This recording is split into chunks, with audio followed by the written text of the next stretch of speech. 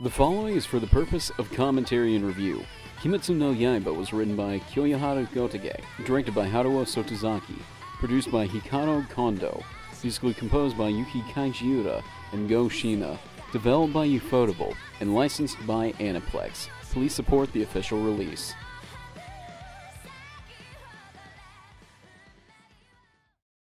What sort of ideas does the name Demon Slayer invoke? For me, it's edginess, something that's full of nostalgia from the early 2000s that'll never live up to your rose-colored glasses of youth, an anime with silly throwaway one-liners, flat, one-dimensional characters in terms of personality and development, villains with no good motivation or sense of purpose. But this?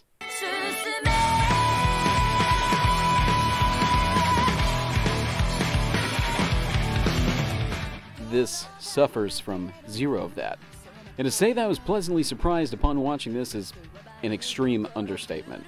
Kimetsu no Yaiba is an excellent example of what modern anime that makes no compromise looks like. Now, what I'm about to give you isn't a full-blown review, as I really don't want to spoil anything, but what I will do is give you 5 reasons as to why you should consider watching Kimetsu no Yaiba. Not a single expense was made in the visual department. Coming from Studio Ufotable, you know, the people that made Fate Stay Night, Unlimited Blade Works, and Fate Zero, yeah, those guys. No one should be surprised as to how much thought and passion went into this project. Yes, the character designs were made by the original mangaka. That's manga author, for those of you who are less of a fucking weeb than me, but you can still see how refined they've become between the original art and this animation. This anime can be sad, it can be funny, it can give you plenty across the spectrum, but none of these departments feel second-rate, and a lot of that can be credited just due to the animation. The setting and time period is very well conveyed, and nothing feels silly, unnecessary, or out of place. Did I mention that this scenery is incredibly gorgeous?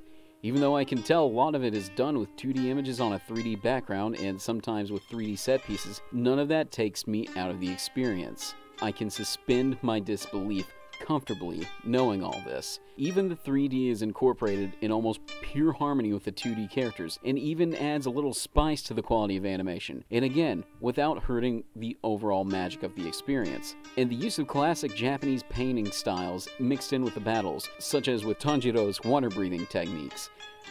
There are just so many words in the English language that I could use to say that it looks good, but from a visual standpoint, I'm going to tell you it is virtually next to perfect.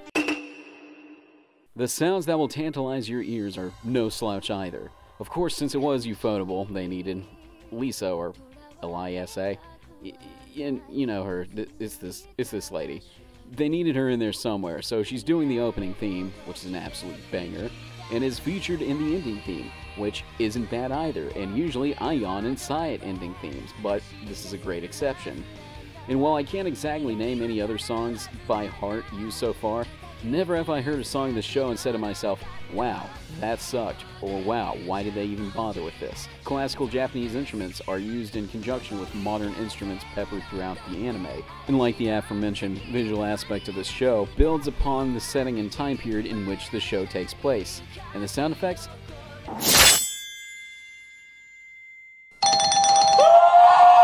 I don't know why they had to make it that perfect, but they did, and I love it. And any movement in water sounds like you're right in that river or that pool. None of it seems cheap or like some sort of stock sound effect that they bought the rights to. It all feels homegrown, organic, so to speak, and like all of it was carefully chosen to further the quality of the show. None of the characters in the main and supporting cast feel unnecessary, not a single one. And that's a problem that I feel that in many anime, especially shonen, have a problem trying to solve. If a character is there but for a moment, they still have a purpose, whether to add exposition, develop an important character further, or add to the story in any way. Even characters that can be seen as annoying have some soul in them. Zenitsu being a great example, a timid, womanizing idiot of a warrior who was his own worst critic. And then there's someone who had no sense of self who begins to gain that and realize what it means to be human. such as the Wild Man, Inosuke. Even the villains can be seen as pitiable and victims to circumstance, rather than a simple-minded monster hell-bent on destruction. And if they are, there's always a reason for it. Backstory gives these people a soul and give very empathetic moments that some anime just don't quite capture. And this brings me to my fourth point. The show will make you feel something. I know that sounds incredibly vague, but I don't think it'll make everyone cry like I did. But I had tears well up when I didn't realize they could. These tender and very human moments make me love our heroes, pity our villains, and celebrate every little victory. Tragedy is never just for shock factor that makes your skin crawl. It's to strengthen a character's resolve, to show you how ruthless this world is, and to draw you in further to the story. And it won't ever desensitize you, because there will be something else to come along to turn your emotions on their head. And then there's this kid, Tanjiro Kamado. How long has it been since I've seen the perfect shonen protagonist? What makes a perfect shonen protagonist, you ask? It's simple. They're the example of what a hero should be. They're supposed to be an inspiration to youth, and to spark passion in young hearts for generations. Now that may seem incredibly melodramatic, but you have to understand, I grew up watching yelling and punching without mercy in my days of youth. Yes, Tanjiro becomes a deadly force to be reckoned with, but because he has to. He rose to the occasion to protect his beloved sister and to save others, all while reminding himself that he has to do all this for someone else. He's selfless, gentle, kind. He doesn't solve all of his problems with fists, and while he admits his weaknesses, he never gives up, and he works to strengthen himself beyond his limits. And if that isn't what a hero should do, then I haven't a damn clue as to what he should be doing differently. Oh, and for my super secret sixth reason, Nezuko is the cutest thing in anime right now, and I love her. Always protect, 100%. And that's it. I'm not going to tell you anything else.